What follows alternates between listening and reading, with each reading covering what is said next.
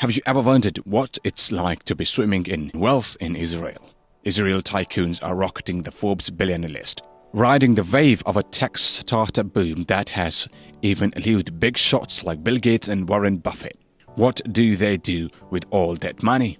From swanky mansions to divine five-star dining, being an Israeli billionaire is a year-round VIP experience. Let's take a look. Patrick Drahi.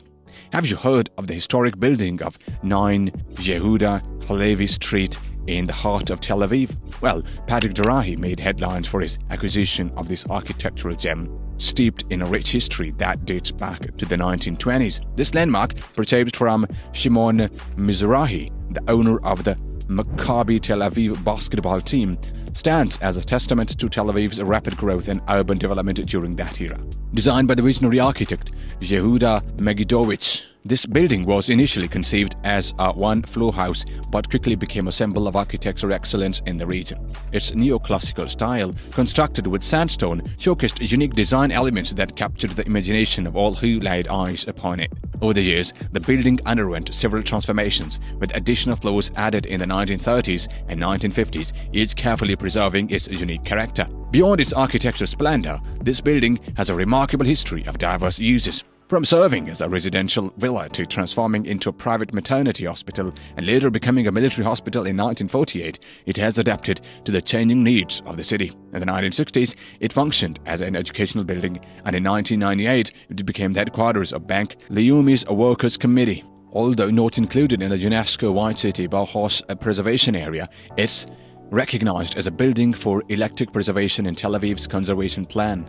This designation ensures that the building cannot be demolished and strict restrictions apply to its preservation. Patrick Drahi, the billionaire businessman and controlling shareholders of the international telecom group Altis, was drawn to the building's historical value and unique characteristics. Real estate experts note the significance of this acquisition, emphasizing the personal interest and historical importance that led Drahi to invest in this distinctive property in the heart of Tel Aviv. Patrick Drahi's acquisition of the building has stirred excitement among real estate enthusiasts.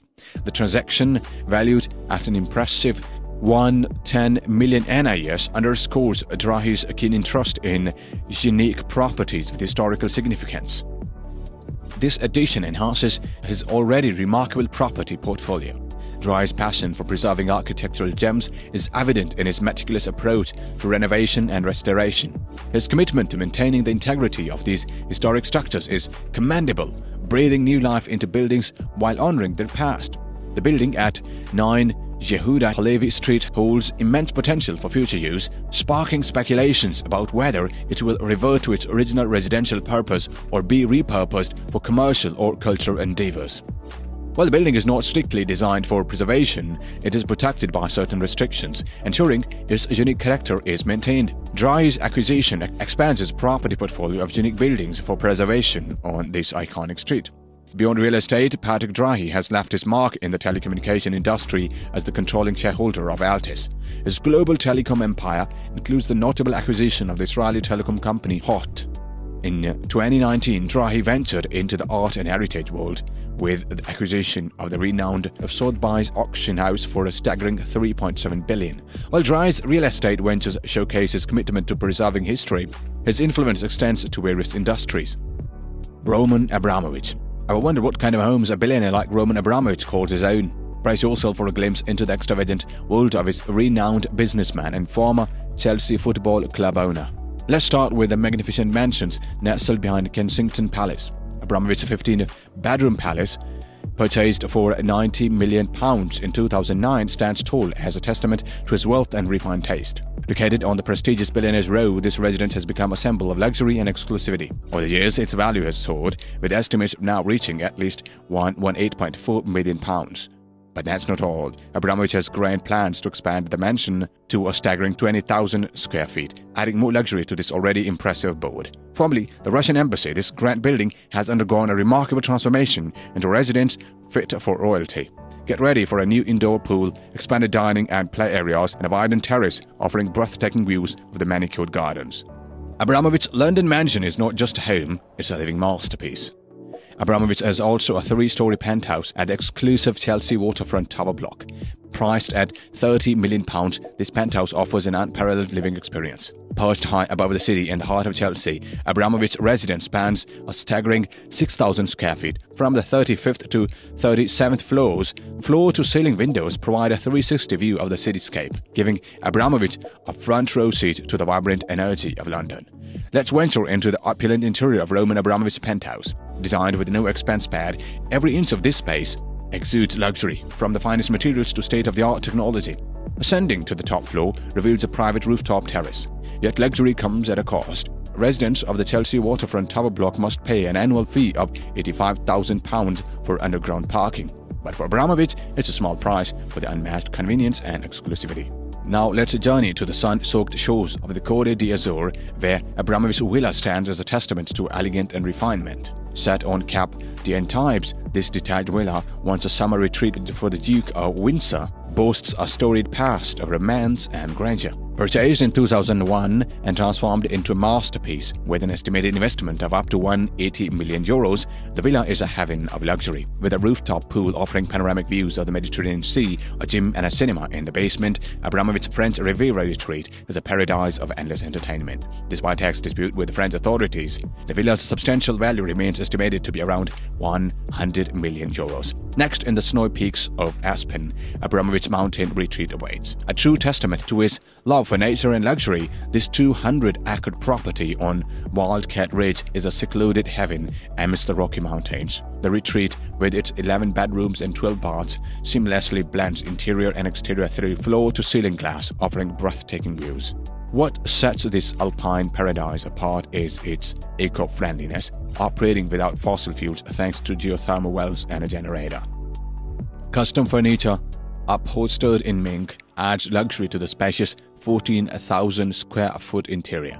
This retreat isn't just about relaxation, it's a place for Abramovich to indulge his passion for skiing with additional £5.6 million ski lodge, ensuring easy access to the slopes.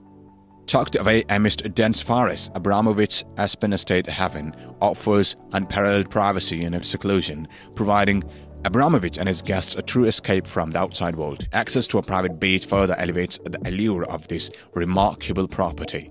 With its location, eco-friendly features, and impeccable design, this residence becomes a sanctuary of luxury and natural beauty, a haven for relaxation and rejuvenation. The St. Bart's Estate, known as the Governor Bay Estate, is an opulent property valued at £54 million.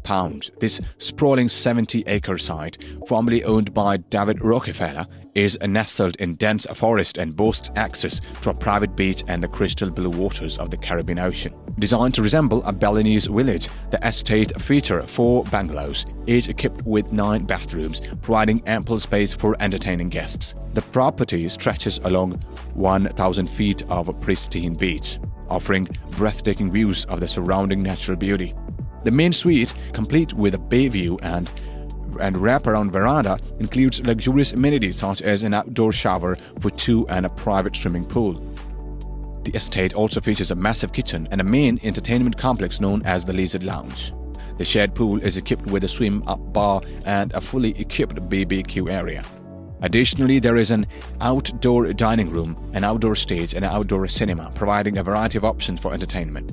2 tennis courts add to the recreational amenities available on-site. Known for hosting raucous parties, Abramovich has welcomed renowned performers like Beyoncé and the Black Eyed Peas, and for New Year's Eve celebrations. In 2010, a star-studded guest list including Orlando Bloom, Jay-Z, Kanye West, and Lindsay Lohan attended one of Abramovich's lavish bashes at the estate. Roman Abramovich's Tel Aviv hotel, purchased for £17.1 million in 2015, is set to undergo a significant transformation. Originally a 6-bedroom hotel, Abramovich intends to double its size and convert it into a massive 12-bed mansion. This decision is reportedly influenced by visa issues. The hotel, acquired from Jaron Varsano, the husband of Wonder Woman star Gal Gadot, will see the addition of a new 2-story wing, contributing 1,500 square meters to the 19th century listed building. Plans also include the construction of an inner courtyard and an underground car parking. The complex, which currently features a reception lobby, 2 studio apartments, and these separate villas will undergo extensive renovations to accommodate Abramovich's vision for a grand and spacious private residence. That's the end of today's video. Hit that like button and subscribe for more content from us. Thanks for watching.